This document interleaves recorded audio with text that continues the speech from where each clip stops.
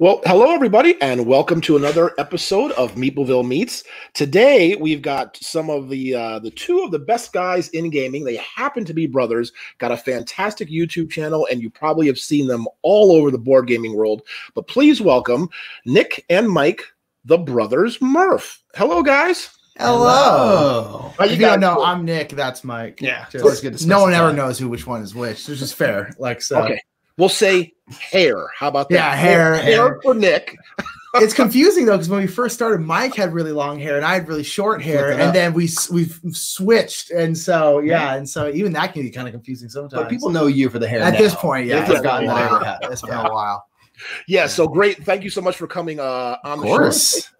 So the first thing I'd like to do for perhaps viewers who aren't familiar with you, never seen you before, if you could give me just a quick 1 or 2 minute kind of commercial elevator pitch, USP of exactly who you are, what your channel is, what your brand is, so that way people know. Awesome. Hair. Brothers Murph. No, that's we started a YouTube channel, and we also live stream on Twitch, and our whole kind of mission is to be joyful participants in this hobby. That's our whole goal, is to celebrate the fun that board gaming can bring. And so we decided with a channel and with our live streaming, like, let's just be joyful participants. Let's play board games, talk about the games we love. We don't really do many kind of classic reviews and things. It's more really discussions about the hobby, directions we like to see it go, the games we love and why, all of those kinds of things. And our main asset that I think we bring to the table is that we are fun people. We are enthusiastic. We're optimistic, just naturally that way. Yeah, it's just and then we're brothers. So we also have the opportunity to kind of highlight a really good friendship. We've had a lot of people in the past say, like, you guys are actually brothers. Like, you seem to get along. Is it? It's all, yeah, a lot of people don't get along with the brothers. To be fair, we didn't for a long time. It took us a while to get there. It took us a while. Yeah, we also have really good chemistry because we're brothers, which helps a lot. But yeah, it's just about just having fun in the hobby, just having a good time, being inclusive. We want, our whole thing is we want as many people playing board games in the world as possible. We don't care who you are. We want you playing board games. And so just trying to be open and bring people into the hobby and just have fun, because the world a lot of times isn't that fun. And so, board games can be kind of an escape. So that's kind of the whole thing. That's the goal. Yeah, very good. So, so good. You guys mentioned something about maybe at one point you were getting along, but you are now. You have the chemistry and all that kind of stuff. So again, I know you two, have known you for a couple years now, and stuff, and a lot of people do as well. However, don't really know necessarily a lot about maybe your history. So what I'd like to talk about is, since you're brothers, just start off, like, where in the family do you fit? The youngest, the oldest, the middle, who else, brothers and sisters, and so how about that dynamic to start? Sure. Yeah. So we are just two Murph siblings of 4. Yeah. So I'm the oldest out of us all. Nick is the youngest out of us all. We have another brother and sister in between us. And what is the age gap, real quick? I'm sorry. What is the age gap? So we have, it's me, my brother Chaz is a year younger, then Rosie is a year younger, and then Nick's a year younger. So we are kind of just perfect steps down the line. Yeah. So there's 3 years between Nick and I. So that's the biggest of the gaps and stuff. So this was something that that's where kind of, there was some level of tension maybe as younger people. 3 years when you're 11 to 14 is a pretty sizable difference. Yeah.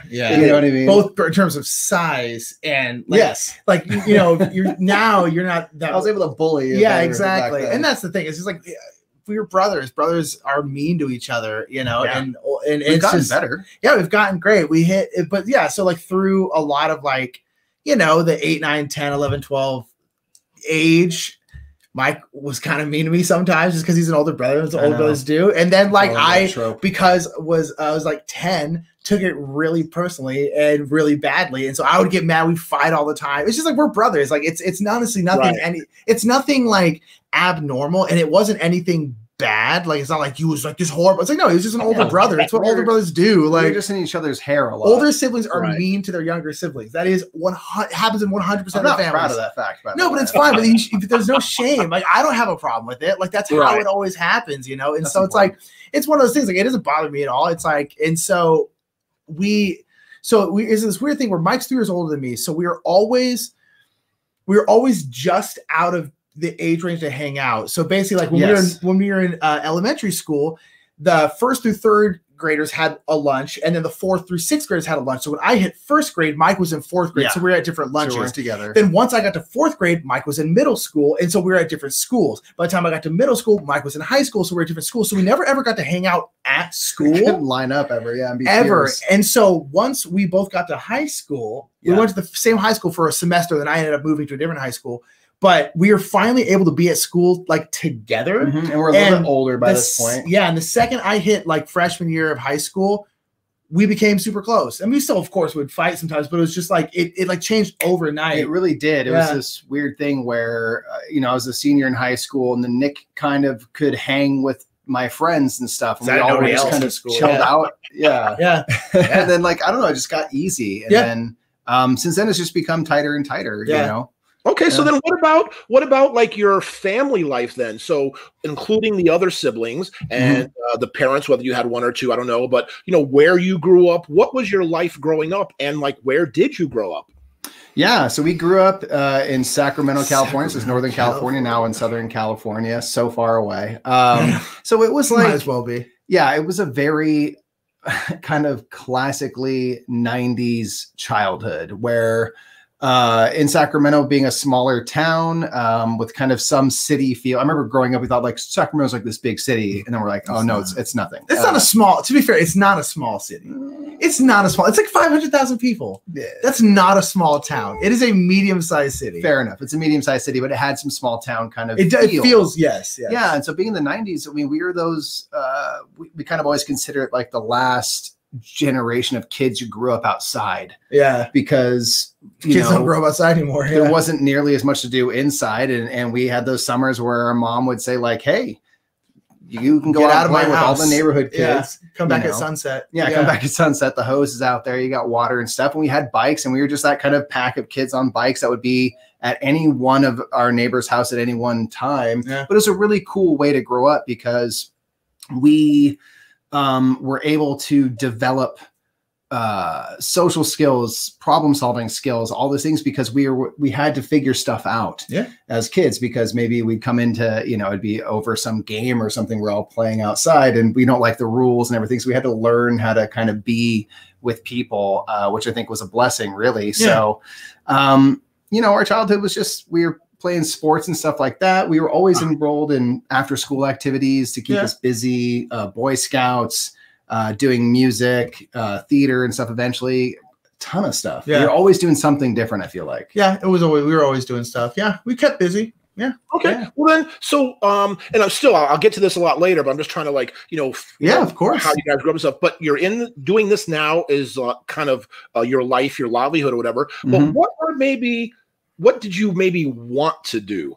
Maybe when you were in high school, what was your sort of dream career path? And I'm not talking about being Batman or something. Like, what did you really want to do? Sure. For me, there was kind of a couple of paths. The first one, when I was younger, right up until I got to high school, actually, I wanted to be a firefighter. Like I always grew up idolizing firefighters. I thought they were like just these heroes, and still do. But like I was like, I'm going to do that. And then I got to high school and I started doing theater. And about halfway through high school, I had a really great mentor, Miss Fi, who kind of took me aside at one point and said, like, you could do this. Like you could follow this dream if this is something you wanted to do. And I kind of was like, acting. Okay, that might be kind of cool. So from that point, my life shifted, and I went to college. I went to UCLA in their theater program and stuff like that. And that moved me down to Los Angeles, and I started doing commercial auditions and things, and had some success and all of that. And then, so that was kind of my path early on. And then things kind of naturally shifted to doing what we do now, which is interesting because like I get to use all my acting skills and filmmaking skills, and all these things are coming back, but just in a way that I never could have seen. But how about for you? Yeah, I never really had a dream. Shouts out to all the people who don't have dreams. You're not a solid. No, but I mean, I'm not joking. I'm not joking about that. Shouts out to the people out there who don't have a dream, because not everyone like you have a very. I happened to talk about this on I was streaming yesterday playing playing a video game and we were talking about this. It's like you had a dream, like you wanted to be an actor. You came down to LA to be an actor. Like I never had that really. Like I've never had like a legit dream. And I think there's a lot of pressure in the world to have a dream, like a concrete, like I want to be a doctor. I want to be I want to be an astronaut. But even through like high school, like you're asked at 13, like what do you want to be for the rest of your life? And you're 13. You're the dumbest you've ever been. And it's like it's one of those things where like I vehemently disagree with the concept of like you have to know what you want to do with the rest of your life at the age in high school. And so like, and especially like for me, like I never had like a concrete dream of like what I wanted to do, where I wanted to go to school, all this kind of stuff. And when you don't have a dream, there's like a lot of guilt that comes along with it. Where like you're like, well, what do you want to do? What do you want to do? What's your dream? What's your dream? And I'm always like, I don't know. Like I just like my thing I've always like do. I like making stuff with you. Yeah. That's what we've always done. Like when we had a weird child, because both of our parents are luckily in recovery now for over 20 years, but they were alcoholics, addicts, and stuff like that. So a lot of times they weren't around. So we would always just create stuff. Like we'd make little home movies and stuff. We were always creating stuff. And so that's all I ever really liked doing was just making stuff and creating stuff. Like I do art, all this kind of stuff, but I never wanted to go to school for art. I never wanted to be a professional artist. I danced in high school. I did ballet and modern and stuff. I loved it. Even was trying to go to college for it. Didn't end up working out. But then I'm looking back and I'm like, yeah, I'm glad I didn't get into college for it because I definitely didn't want to do that first. You're kind of driving toward your dream without knowing it. Yeah, and so like my thing is like I just like performing, like, and I don't really care what medium that takes place, whether I'm performing in the way of a drawing or I'm performing in the way of like on stage in a musical or a play or dancing or talking about board games and being silly on the internet. Like this to me is like what I've always, I think, wanted to do was just create stuff and mostly create stuff with Mike, but I've never had like a concrete dream. So again, shouts out to people who don't have dreams because it's okay. Because it's okay. If you don't have a dream, it's fine. Right. Don't feel guilt over that. It's fine. That's true. Yes, I get what you're saying, and I fully understand and I get it. But there is something that I'd sort of like to talk about that you brought up, which I find is very interesting. So you alluded to the fact that both of your parents had struggled with addiction or certain things in their life. So maybe to help people who are watching and viewers, how did that shape you, and how did that affect you, and maybe a little bit of how you ever overcome it? Were games a way for you maybe to escape, or how did that, again, just sort of, how did it affect you? How did you overcome it? And what would maybe your advice, how other people that may be watching who have the same situation can maybe learn from you guys? Yeah. You know, it was tough, you know, it's tough. And we have work that we are doing now as grown people to kind of sort through everything and all of that. But you know, the one thing that the big takeaway that we take is like we're super grateful that we still have both of our parents, because the reality with alcohol and addiction is not everybody makes it. So we got both of our parents. They both, I mean, our dad's about to hit 20 years. Our mom's at 22 years. Sobriety. So they're doing fine. And we had it for the majority of our life. They've been sober now, which is really cool. So the thing that was really amazing was, I think that's part of what happened when we got older. We realized that while we kind of, you know, would butt heads as when we were younger, there was probably some amount of that was dealing with pressure from not having all the stability, not having parents around. And that's kind of what made us tight. So, the main thing you can do to kind of work to get through that stuff is to find an ally. You know, we had each other and we would always create things. And so like our situation led to this beautiful sense of creativity that we have and will always have with us. We would, again, create all these home videos and we would splice stuff from movies. We like loved movies. And we would like splice stuff together to make it seem like we were in a scene, or we would create some game for ourselves or some sort of imagination, some story. Everything that happened in our life led to this moment right here, right now, because now we're working together, still creating stuff, still the same goofy kinds of things.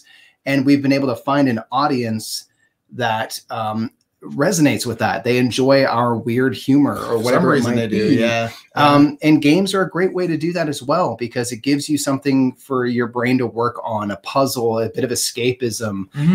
So we always kind of played like board games and stuff, all the old classics and things. We didn't know what world, games weren't a big part of our childhood at all. But again, we had like Sorry. But even it wasn't, we didn't play them very often though. We did. I feel like we did. I don't know. Okay, Nick is changing my reality. Sorry. No, that's fine. At least my reality was, reality. I don't know. We never really played games, but yeah, we kind of would create our own games and stuff. Yeah. So yeah. I mean, in terms of advice, I don't know. It's tough because every situation is different, and you're in the end, it's like, I guess the only thing I can really say is just like, have an ally, like Mike said, like have a support system, have some kind of escapism, not completely, like don't escape complete. There's a point of escaping where you're just ignoring stuff, and that's not good either. Sure. But then just be there when the person's ready to get help. Like in the end, you can only control yourself, and the person won't get better until they're ready to get better, no matter how much you try and make them get better. If they're not ready, they're not going to do it. It's just, I worked at a rehab for 6 years.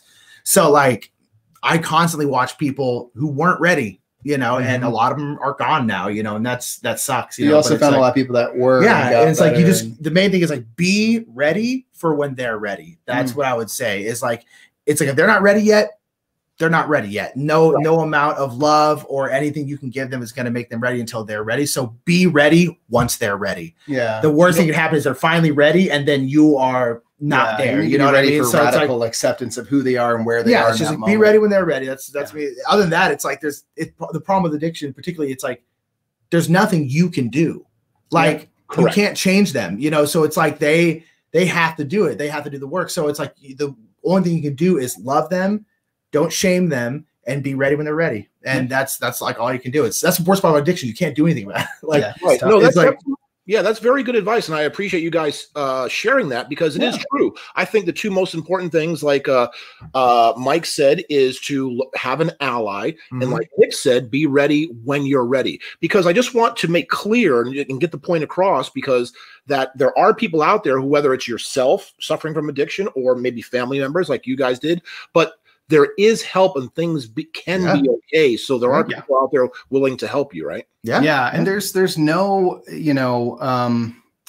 there's no distance you can go and not recover from and come back. Like we've known people both through, friends of our parents who they've met in recovery through your work and stuff, people who, were way out there, who have done things that they're not proud of or whatever it might be.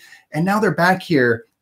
They've got their stuff together. I mean, Nick had people that were working at the rehab now who have like clawed their way from the depths and stuff. And it's an amazing thing to see, you know what I mean? So like when we look back at our parents, it's like, sure, we have some baggage because of some of the things that went on, but like, I'm nothing but grateful for and proud. I wouldn't change it. Yeah. It made us who we are. Yeah. What they were able to do. Yeah. I wouldn't trade it.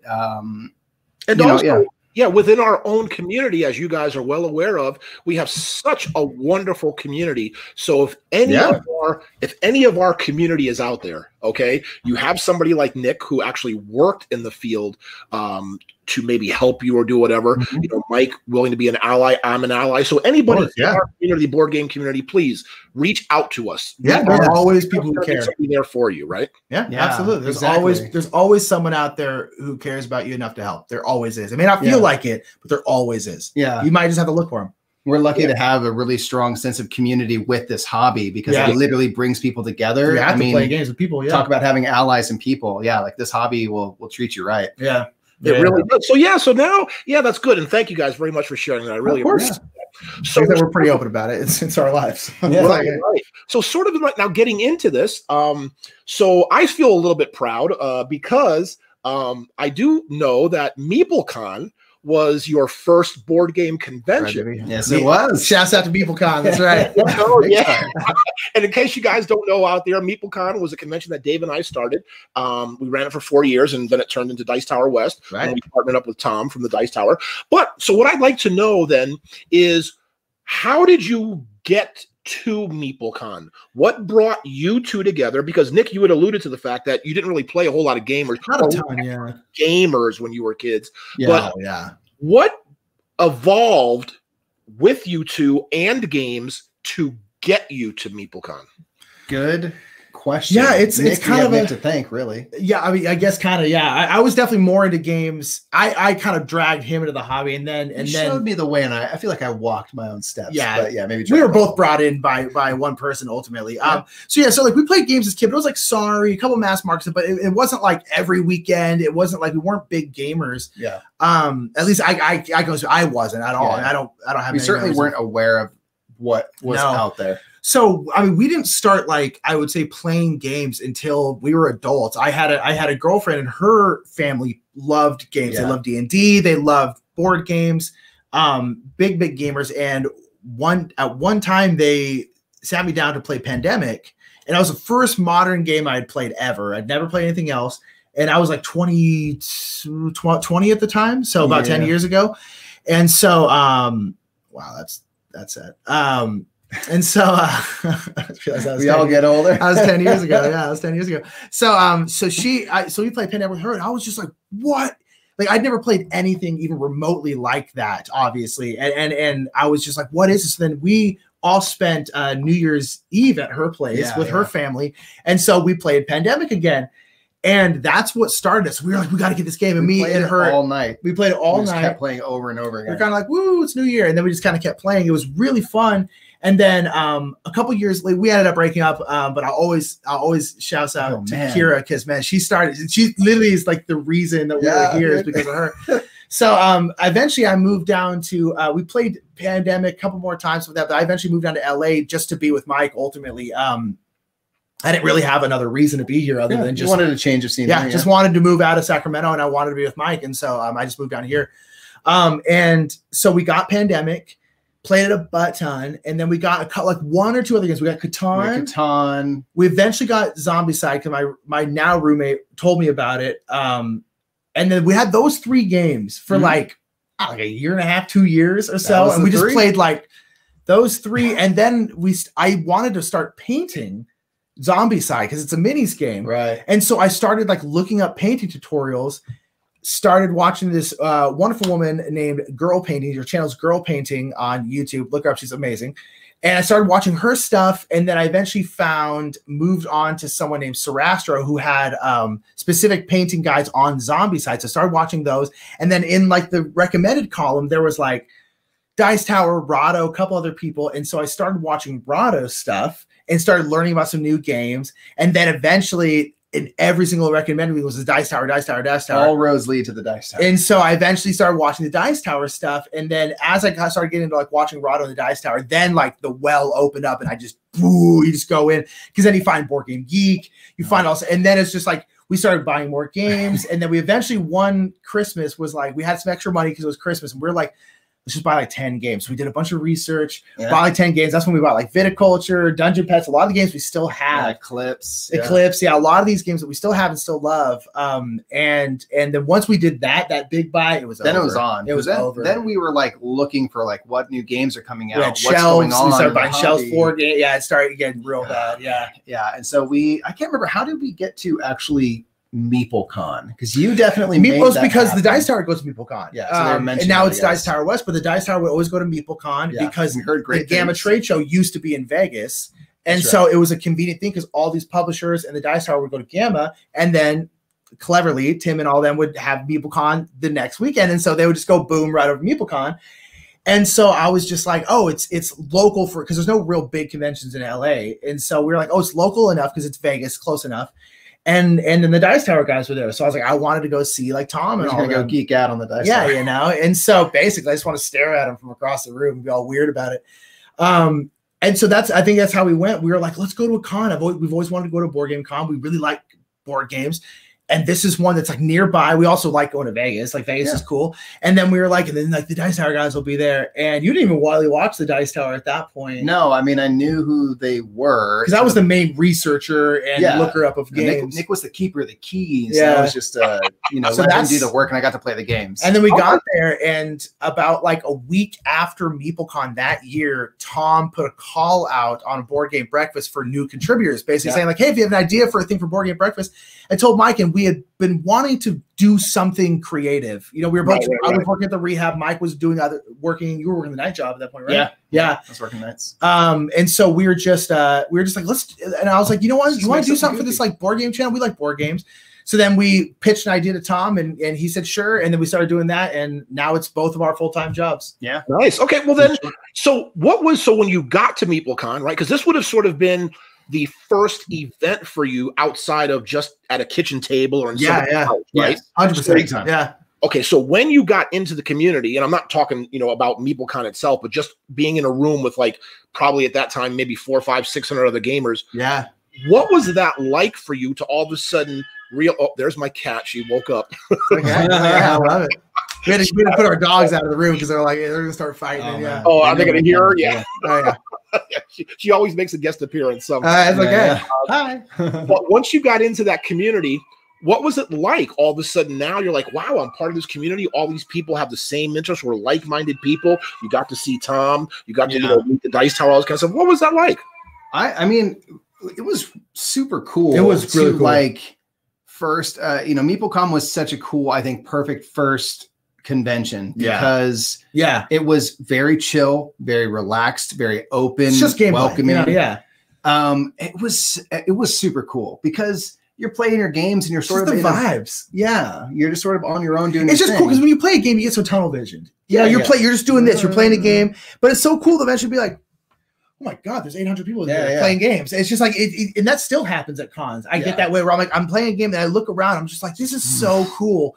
Yeah. And that for the first time was like don't get me wrong. I think we still would have gotten very deep into the hobby had we not gone to MeepleCon, but it was such a cool experience to be there with so many other people playing similar games. interest to you. Yeah, and it's like, it was amazing. It was incredible. And it was just so fun the first time, like walking around and just seeing so many different groups of people all playing different games. So like in a flash, you're going to see for relatively new gamers, I've seen so many new games that all I was doing was like, what's that? Nick, again, was the research. He's like, oh, that's New York Slice. I'm like, oh, what's that? He's like, oh, that's that. He's like, oh, what's that over there? And he's like, I don't know what that one is. So what's that one over there? It was just an incredibly exciting experience. And because the vibe was so good, it really endeared us to the idea of going to conventions, to wanting to seek out the community at large, like participate in a bigger, the community in a bigger sense, other than just us playing some games at home together. So like that was one of the biggest, best thing that could have happened for us, I think. Yeah, really though. Yeah. So cool. Yeah, because, and then you said that, you did that call, because I do remember that call that Tom put out looking for contributors and all this kind of stuff. And that seemed to be a perfect marriage for you guys, right? Because you both were very creative. Mike, you had the film experience and all that kind of stuff from studying at UCLA and everything. And then you decided just to go ahead and put one out. Now, before we get into this, like this next segment about you guys and your content creation and what you want to do, I really want you guys to focus on and kind of reiterate as we're going through this to a lot of people out there, because and I've even started it too, since the since the COVID, the pandemic, of course, people are doing content creation, getting this stuff. But I really want to emphasize how much work you guys do and have put into it. Because again, it's a lot of work. It is. It really is. I just want people to always be aware of that you're not overnight successes. You didn't just pop up. All the time and effort. So from the call out to Tom and then you guys doing it, where was all of a sudden the point where you guys were like, I see that this could be a possible way to make an income. We do really love it. And what was that decision process to sort of say, okay, let's try to get into this and do this maybe as a profession? Yeah, it was, I mean, you're right. Like it takes work and then time to get places. I mean, a lot of the folks like Tom, Rodney and all them, they didn't start doing this last year. They've been in it for a decade. It's like, So I think that was one thing that was kind of nice for us was at the start, we were just having fun. Yeah.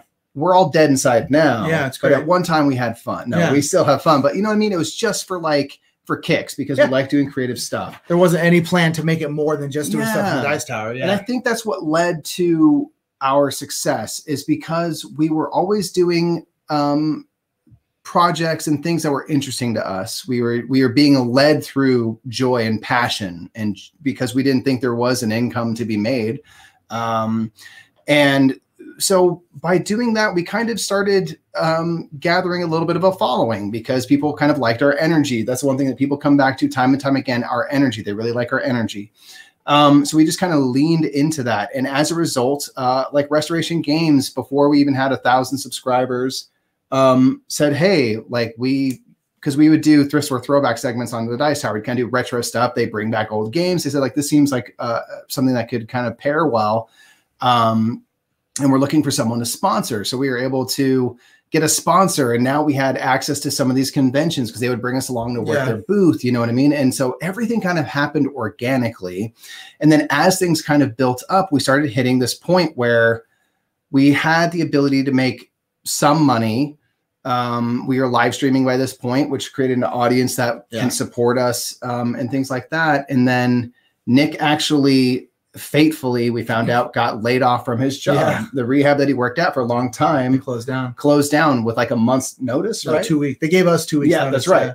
They gave him like we were about to go to Dice Tower East, like literally 2 weeks before. Yeah. No, seriously, like the day my work closed was the first day of Dice Tower East or something like that. It was like, I think, I don't know. It was the day they closed. The next day is when we left to Dice Tower East, which we were going to anyway. Like that wasn't because of that. It was just, and it was a good way to start unemployment. I'm not going to lie. I mean, it's a fun way. Yeah, it was a fun way. But the thing is that what that gave us was the opportunity to, we said, hey, like you have some time. We have a little bit of money saved up and things. Let's try to keep Nick not working for as long as we can. Yeah. Let's see if we can. Well, not working a normal job. Right. Yeah. I mean, not having to go back to a normal job. I don't do anything. And so that's when we kind of started to make a real go for it. We said, like, we have this window of opportunity. If Nick can dedicate all of his energy into what we do here, live streaming the channel, reaching out to publishers, doing a lot of admin work, can we create some opportunities for ourselves? And because he was able to give more time and more energy to it, we were able to start creating those opportunities. And we hit another turning point this time last year where we said, like, I think if we give even more energy, if I can give 100% of my time to this, I think we can make it work. Yeah. So let's try it with both of us. And we did it. And we are here a year later, knock on wood, it continues. Yeah. But there was those moments, but it was all organically built. It all kind of was just from us doing fun stuff and people responding to that and us leaning in further. I think there was also like the realization that there's kind of a gap, and I think this gap is now being closed, which I think is a good thing. And I think it's being partially closed by us, partially closed by people like Paula Deming, Matthew Jude, a lot of these other people, where it's like a lot of board game media content, especially a couple of years ago, most of it is information based. It's just, this is the game, this is how it's played, this is my opinion on it, end of video, which is fine. And there's a lot of people, like, I personally like those kinds of videos because that's what I'm interested in. But there wasn't much like board game entertainment, or at least videos where entertainment is the first focus, and that's what we're good at. Yeah, you know, so there's no point in us being like, this is the game, this is how it plays, this is what I think of it, because a lot of other people are doing that. So our whole thing was always like, we need to be doing something different, and we think that there's a gap that we could fill in this, and I think we have. So I think somewhere in there, I'm not entirely sure if there's a concrete moment, but the realization that, like, oh, there's a gap here that we have something to provide. We have something that we could provide that's different and that is missing in the board gaming hobby. And now there's a lot more, I would say, entertainment first kinds of things, which I think is good, because I think that's the main thing in board game media content our hobby has been missing. And now it's being filled by some really wonderful, amazingly talented people. Yeah. Shows like this, where it's about learning about the people. Yeah, and it's about the conversation. It's about the hobby as a whole, not like, this is Scythe. I like Scythe. Bye. You know. So let me ask you, because I don't want to get too far into it, because I want to kind of keep the things in thought. So it's real interesting when you guys made the decision, as you said, Mike, where you're like, okay, Nick got laid off. Yeah. Let's see if we can have him do this full time to go there. Now, I want to try to get into the dynamic, because all of a sudden, and I guess I'll start with you, Nick, because all of a sudden it's like, oh, okay. We're in this together. Mike says it's okay, but I've got no money coming in. I've got to sort of like carry this burden to make sure it's successful, because Mike is essentially funding it. And correct me if I'm way off base there, but you know what I mean? So I'd like to start with you on that part, Nick. What was that burden like? If you guys just say, okay, we're going to do this, but I have to be the driving force because I have nothing to do, only this, you know what I mean? So what was that like? It was interesting. I feel like I should have felt more pressure than I did. It's like, it was very difficult. We still don't make much money, honestly. It's like this it's not like, you know, we're not fat cat living, but I don't know. I guess I didn't feel enough that much pressure because like I always felt like because we were on that brink for a while. We were like, could one of us go full time? Could we start? Like we're getting somewhat close, probably for around 6 months or so, where at least we were having the conversation. So like I was pretty sure that we could make it work. One, we've also just been poor most of our adult lives. It helps if we live in LA. You know, it's like we've been the whole ramen and hot dogs meals 3 times a day for we've lived that life many different times. And so it's like I wasn't so much worried about the money as I was like I guess it's like letting the whole thing just knowing that like I guess I was more worried that like we were wrong, that like that what we're bringing to the table is something that people want enough for us to do this like as a job, you know, because it's one thing if we do a couple videos here and there, you know, and people tolerate us or whatever, you know, it's like, I think that was more of my pressure than so much like the money or like, we got to make this work. We've always had a pretty strong belief in ourselves and what we bring, at least creatively. And so like, I always think I had that. I was more worried that it wasn't so much our ability as just that people weren't gonna want that, which is fair too. It's like, you know, not that we're not entitled to anything, you know. And so I probably should have been more worried, but I kind of wasn't. And it's also because it was one of those things where like I was also in a relatively good position. Now again, this is all pre-COVID and stuff like that, because I was like, look, I worked at a rehab for 6 years. I could walk into a rehab job anywhere. And we're in LA. There's a lot of rehabs. There's one every 10 feet. So it's like, so I had a very, very easy to go to backup. It felt not as high risk. No, it did. Cause I was like, well, here's the thing. If we go for a couple months in and we're screwed because I have no money, like I'll just go to a rehab and start working again. Like I guess it wasn't as much pressure as I thought it was going to be. Maybe for the better. Maybe for the better. Yeah. Better. No, absolutely. So then also, I guess this next question I'd like to ask is, since Mike was the one who went to school, sort of maybe had the more schooling in like the film, the art and all that part, even though you're brothers and you are a team and it is a collaboration, can you let us know how it balances? Is one more of a driving force in this aspect, the other part, or how does your collaboration with each other work? Yeah, for sure. Yeah, I mean, we kind of realized that I think early on. We're both incredibly creative people, but our artistic flares have driven in different directions. Like I'm more of the theater, performing arts, acting stuff. Nick is more visual artist and stuff. So we kind of realized early on, especially as we started to grow and started to grow our ideas of things we could do and stuff and things we want to do, dreaming big and whatnot, we kind of have realized that we are Walt and Roy Disney. Yeah, that's always the comparison. Yeah, through learning about the Disneys and stuff, you learn that these are two brothers that are running this business, and Walt Disney is this dreamer. He would have all these crazy ideas and stuff, and then Roy Disney was the kind of pragmatic, like, savvy person and said, hey, Walt, we're on the brink of bankruptcy. We can't do that, or we have to do it this way. And Walt says, we're doing it anyway. So, you know, we've always kind of realized that we fall into that, where Nick is really good at handling a lot of the admin, keeping up with publishers, keeping schedules sensible and making things make sense. And that frees me up in some ways to be kind of more loosely creative, and Nick kind of figures out how we can do that a little bit. And I think it's worked out for the most part. It's not to imply Nick's not creative, because no, not at all. But I've never been like the ideas guy.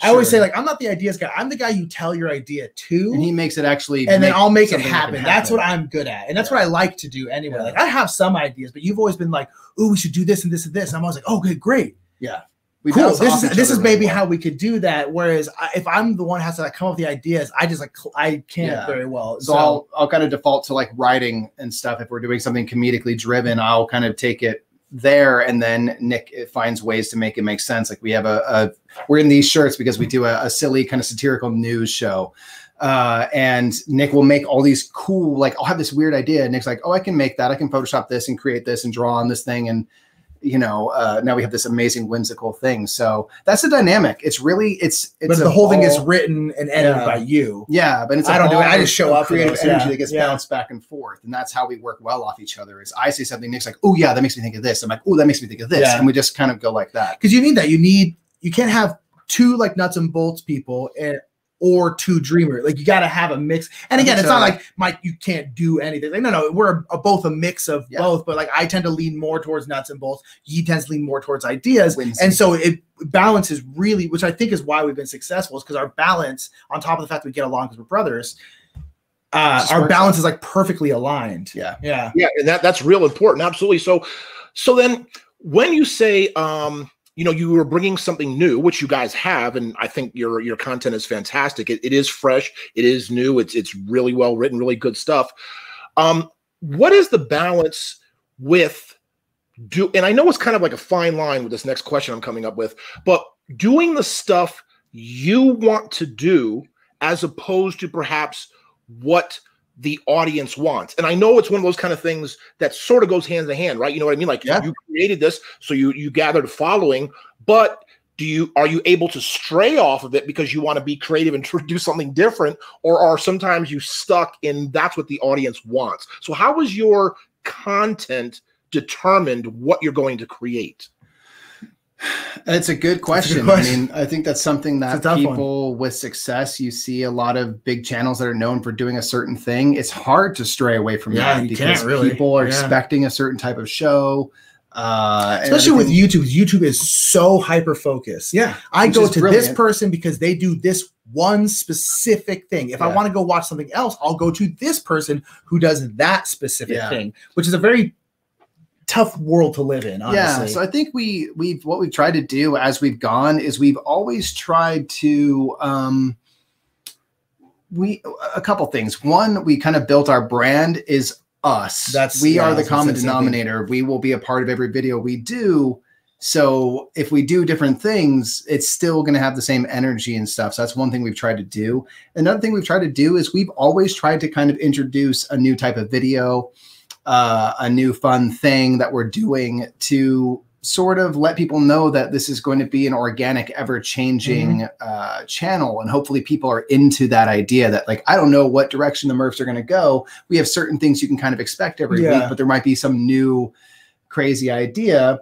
And then from there, what we've had to do is figure out, and this is, I think, a key thing, is figure out the balance between business in commerce and art. It's like any entertainment. Yeah. It's like, okay, like there's definitely some things Nick and I like to make that we think are really cool that are going to get 700 views. Yeah. Because the audience, the diehards, we call, the people that watch anything and everything that we do are going to watch it and they're going to love it. And then other people are like, oh, that's not what I'm looking for. So we have to kind of find when to have those videos, set realistic expectations for them. And if it's something that is artistically fulfilling for us, gives us something really strong, know that that's enough. And that's why you're doing it. You're not doing it for it to do well. That's a bonus if it does, but you don't need that. And then you kind of have your bread and butter things that will, make you more money, get you more views, help grow your channel. So it's kind of a constant balance and trial and error, figuring out, what do you enjoy doing, and do that, and then see if you can get people that are into it.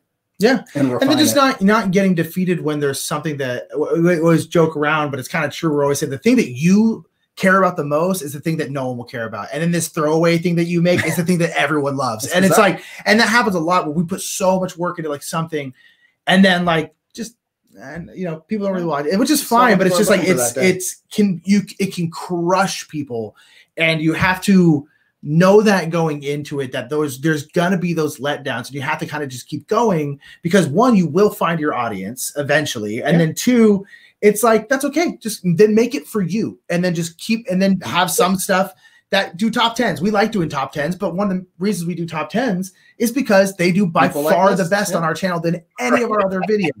And like, luckily we enjoy doing them, but we also do them because it keeps a steady stream of subscribers coming through and views and stuff like that, and it's like, whereas if we didn't, we wouldn't be as big as we are right now, because our top 10s are consistently our biggest source of subscribers, and it's like, that's just how it is, that's like on the business side. Luckily we still enjoy doing it, but that's like, it's kind of the business side.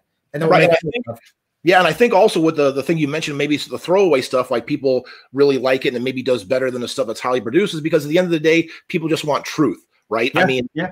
like you, they want you guys, they see you. So when you give them full truth, which you say is just a throwaway thing, maybe that's what they really want, because it really is you. So, but with that being said, one of the things, and again, I don't watch all of your stuff. I can't watch all of your stuff. I haven't seen it all.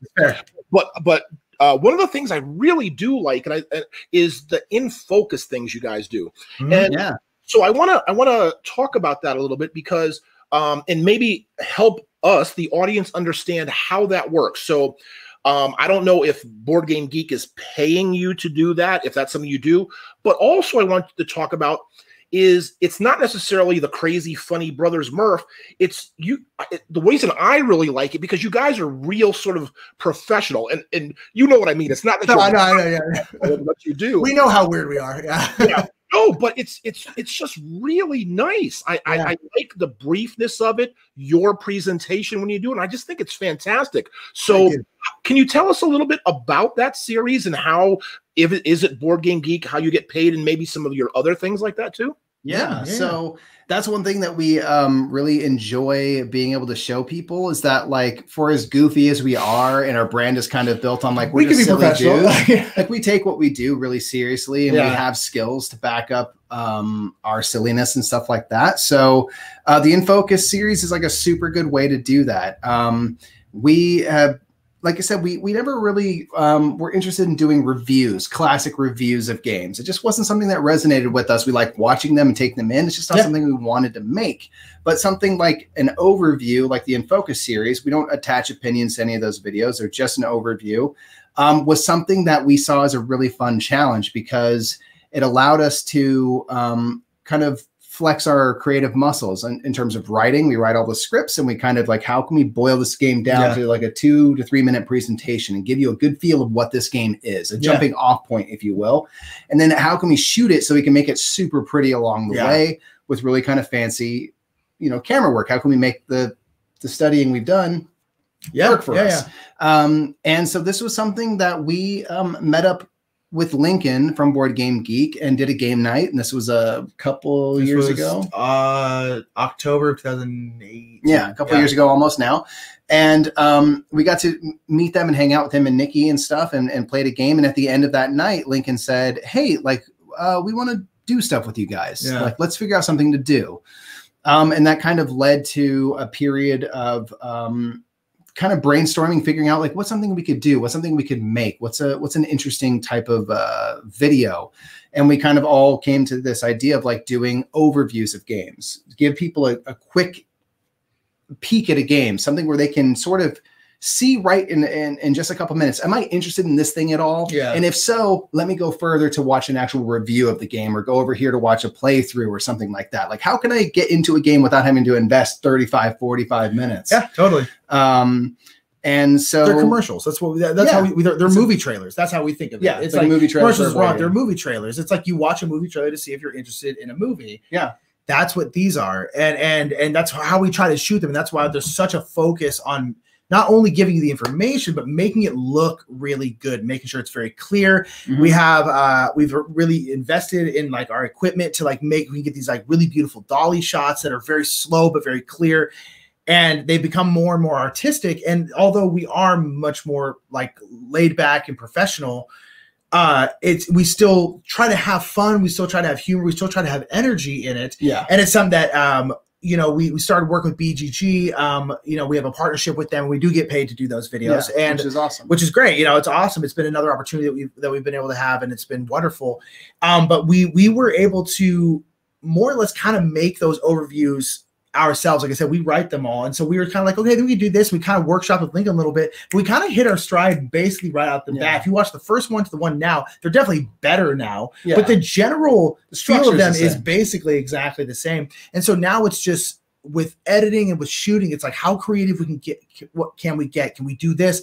Can we do this differently? Can we now have like different color masking happen and all this kind of stuff? And so it's been this really fun technical creative venture that we've done. That's also just been really cool because we get to talk about like a lot of the games we just choose behind us. We can talk about a lot of games we love, and it's kind of been able to show off a side of us being like, hey, like like Mike said earlier, we're not just those goofballs. Like we can do a lot more than that. We just know that that's like our personalities are our strong points. Professional goofballs. Yeah, exactly. But we are professionals there, you know. And no, absolutely. Yeah. And I know you guys knew what I mean. You are we didn't. There's no insult, trust us. No, we enjoy being able to show that side. Yeah, yeah. It's really fantastic. So thank you. So within the board gaming community, unlike maybe not any other, I'm sure there are others, but other kind of professions or groups that I've known. What's good about the board gaming community is, for example, you're able to say be a consultant or work for Board Game Geek. You're able to be a consultant or work for Dice Tower. You're able to work for Restoration Games. You're able to work for this company. And it's nice how there never seems to be a don't work with that publisher. Yeah.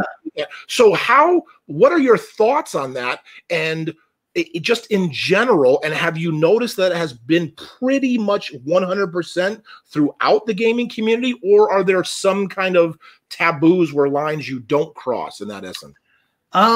It's pretty open, you know, and I think that's something that is really cool about the hobby is that it is a small hobby compared to many other things out there. So everybody kind of knows everybody, and from the very beginning, you know, we were able to meet everybody, you know, including the Dice Tower guys, you, Rado, anybody you could want. And so because of that, there is a sense of the entire community kind of knows the entire community. And so that's been one of the most amazing things about this. That's what's, that's the reason why we have been able to make it to where we make it, is that Restoration Games early on said like, hey, we're really interested in you. You seem like fun people that we, I think, align with. Like, let's find something to do together. Cool. Now we're doing these things, which led us to, you know, go to conventions and meet other people who said, hey, you seem really cool. We seem to align on some things. Let's do something together. And all it's been for us, and I think this is a way to operate, is just be open and honest with people. Restoration Games knows that we work with Board Game Geek. Board Game Geek knows we work with Restoration Games. None of that's being hidden. And everyone, for the most part, has been like really, really supportive of. Yeah, because there's no reason not to. Yeah. Like I think a lot of publishers, particularly in the board game industry, seem to realize that like if one of them is doing good, everyone's doing good. Yeah. Like us working with multiple people is good for them, because then they say like, oh, I know those guys, I've seen them on these videos. Like it's having that being like exclusively with one person isn't necessarily the best thing for anybody. Honestly, it's good to be seen in multiple different places. And that's kind of like what we kind of got asked recently, like, what's your guys' business plan? Like, what's your business plan? And we've always kind of been like, I don't know. Like, we just like, our whole thing is like, we like making stuff together and we want to collaborate with people we like. And that's kind of what we do. Yeah. Like, we make stuff together, but then we work with Restoration Games because we like working with them. We work with Gen Con because we like working with them. We work with BG because we like working with them. We work with other publishers too because we like working with them. And there's just never been, I think it comes down to like, in terms of like taboos, I think there's probably is some. I think they probably don't need to be there if they're there. I think everyone just needs to be like, yo, this doesn't, like, me working with this person doesn't affect me working with you at all. So there's no issue. And most people seem to get that. Like we haven't really had any issues where a publisher was like, okay, you can't go work with this, that we've never really had. And if they did, we'd be like, okay, but then we're not going to work with you. Like, sorry. Like it's, and I think there's very little of that. It seems, at least that we've come across. Hobby, I think, in that regard. And I hope that doesn't go away, because it's very nice for everybody. Yeah. It's nice, especially since it trickles from the top, right? We see from the very top. If you look at, BGG, which is kind of, board game central on the internet in the world. Yeah. As you mentioned, the largest convention, at least here in America, and I'm sure Spiel or Essen is the same way, where it trickles from the top all the way down to just us sitting at a table, and everybody can collaborate and do things together. It just even illustrates more how much of a wonderful hobby this is.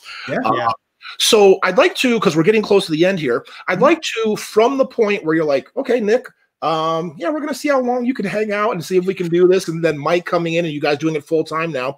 I'd like to maybe just say, what are some of the things, looking back at that point to now, that you're really proud of that you've accomplished, say, with your brand, the Brothers Murph?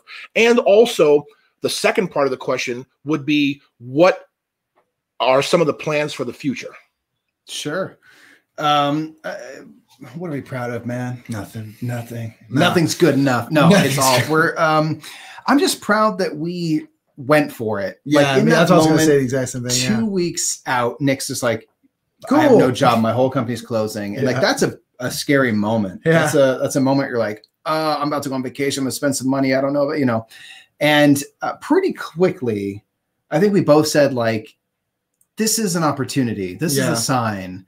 We should go for this right now. And like, that's not always the easy decision to make. So I think that the thing I'm mostly proud of personally is that we have always carried ourselves with a confidence about our ability. I've never been in doubt throughout this whole process that we can deliver. We can deliver the goods. Whether or not people are into what we deliver, that's out of our hands at this point. But we said, you know what? I believe in ourselves. Yeah. And we've kind of continually done that. And then as we've it's become more professional and business minded in some ways, we have always kind of returned to a belief in ourselves, be true to ourselves, speak our truth. Like you're talking about, people are seeking that kind of thing. Stay true to what we're interested in as we go forward. Yeah. That's what I'm proud of. Yeah. I would say I'm really proud of our live streaming stuff. We do stuff on Twitch and now again, a lot of this is unfortunately, fortunately for this, but unfortunate the circumstances is kind of due to COVID. But it's just like when we started streaming on Twitch, there were a couple people who would stream there, but there's no one streaming board game on Twitch except for us, another channel called Twist Gaming, and a couple other people. And it's kind of grown and become bigger. And so cool. I do feel like we have, along with a couple other people, have really been one of the driving forces for like, you can play board games live and they can be entertaining, you know, because board games live isn't always that fun to watch, but we've always been like, no, it can be fun to watch. It can be entertaining. Make it a show. And we're like, no, we're just going to keep doing it. We're going to keep doing it. And we've been streaming now for 3 years. And I'm really proud of that. And I'm also, it's kind of a weird way, but I am proud that we have moved, like not necessarily moved past it by any stretch of imagination because we haven't, but like we have worked very hard, particularly in the last year and a half or so, to like get our quality of our videos kind of up to snuff and really try to make them higher and higher and higher. And I think that's been recognized recently. I think with the In Focus is, and we've just been getting a lot more comments recently, like, wow, like the quality on this yada yada was so good and yada yada. And I'm just glad that like we're not just like the crazy goofy guys. Like we now, I feel like have gotten, we're still that, but we've also been seen as other stuff. Someone said we have meticulous. No, it was, oh gosh, hold on. It was meticulously shot utter nonsense. And I was like, that is probably the highest praise. It was my favorite comment we've ever gotten. Yeah, and it was, this is the highest quality utter nonsense. This is the highest production quality utter nonsense, and I love it. And I was like, exactly. That's exactly what I want. We want to make people laugh. We don't want to take it too seriously, but we take our silliness very seriously. Yeah, we work really hard. Yeah, and it's like... Yeah, and in terms of the future, as always, we've dreamed big. Man, some things we want to do. This was going to be happening this year, and then obviously we can't go outside. But one thing we want to do and plan to invest our kind of energy into is doing super games. So the first one we want to do is take Flick 'em Up and blow it up life size, where now we are all the bandits and stuff, and we're throwing frisbees in a kind of life size town. That's just all facades. It's just like little fronts. And things, and like doing, a field, like a football field, in a football field, or playing Valley of the Vikings on slip and slides, and just and taking again the production value and cranking up the silliness again, but doing it in a really cool way. So there's all sorts of things like that. We want to do tours in RVs and kind of create like a little mobile that's like board game library, having a Travel Channel show more or less. Where we're just in a mobile board game cafe, and we just drive around the US and stop in places, and then bring out the games, the tables and stuff like that, and have like mobile game days and stuff like that. And then we started like a playthrough series recently where we play a game at the Game House, which is a board game cafe here in LA, and we've been doing that, which has been really cool. And then it's just like we've always loved playing games in specific places, so we'll go to like the Natural History Museum and play Evolution. So we want to take that like on a global scale someday. We're going to play go play Taj Mahal at the Taj Mahal. Like again, those are all way out there, but it's like we've always loved doing stuff like that. And we like to dream out in that direction and try to get as far in that direction as we're gonna get that RV, and we're gonna make that series happen. That would be fantastic. fantastic. That sounds absolutely fantastic. I would love to see that. Well, you guys, I just want to say, and honestly, and I'm not blowing smoke just because you came on the show and did this, but you guys you really are a breath of fresh air in the gaming community with your content, all the things you do, and I do appreciate what you do, and you're lovely guys. So if people haven't had a chance to meet them, they are lovely, they are fun, because again, that's what's so good about the board gaming community, right? That people who are the celebrities, right? Are all genuine, just nice people. Yeah. And Nick and Mike, you two are two of the nicest in the industry. Thank you so much. So before we go, I just want to make sure you guys, I know I've been putting up your YouTube and your Twitch throughout the interview, but please let us know sort of everywhere that people can get a chance to experience the Brothers Murph. Yeah. Okay. So youtube.com/The Brothers Murph is where you'll find weekly videos. We do 3 videos a week, including our Metagame Minute series, where we talk about something that's been on our mind. So that's a big spot. That's where we have all our top 10s and different things like that. That's all on YouTube. The other place we are other half the time is on Tuesday and Thursday nights at 6 p.m. West Coast time. We're live at twitch.tv/The Brothers Murph. Now that's been, like you said, Nick, one of the most fun things ever. We've created such an amazing community of people that watch us, that support. We're the most welcoming people on Twitch. We say it and mean it. People give subs and things. It's just the coolest group of people. Yeah. So that's kind of the 2 halves of what we do. Outside of that, you'll see us post pictures on Instagram at The Brothers Murph. You'll see us tweet stuff at Brothers Murph. And then we have a Facebook. And then check us out, BGG. Check them out. We do our Infocus stuff. All that's on BGG. We pop up the Dice Tower sometimes, but you can kind of find us at a con. Check out either Board Game Geek or Restoration Games. You'll see us at their booth. Yeah. That's most of the places. But again, YouTube and Twitch, especially Twitch, if you want to hang out and talk to us live, we're all about connecting with the audience there. It's so fun. Yes, and you guys always have an open invitation, as you know, to Dice Tower West. So if it goes back again. It's my favorite convention. I'm not just saying that because you're here. It's my favorite convention. I love Dice Tower West. No, it's my favorite. So good. I love the Dice Tower. The Dice Tower cons have a great vibe. And MeepleCon is the only place I could say had a better vibe, and now they're just one, but they're bigger, and it's just like, and it's Vegas. I love Vegas, and it's local enough for us. Where I'm like, at least it's close. It's like every con is so far away from LA. It's like all the big ones are nowhere near us. So it's like, oh, I love Dice Tower West is the best con in the world. So good. And like I said, you guys will always be there, and we got great big plans. Probably not for 21, but at least 22 and beyond. So what are you gonna do? What are you gonna do? But again, guys, thank you so much for spending this time with me. I really appreciate it.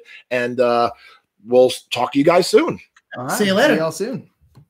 Well, there you go, folks. And thanks again for joining us for another episode of Meepleville Meets.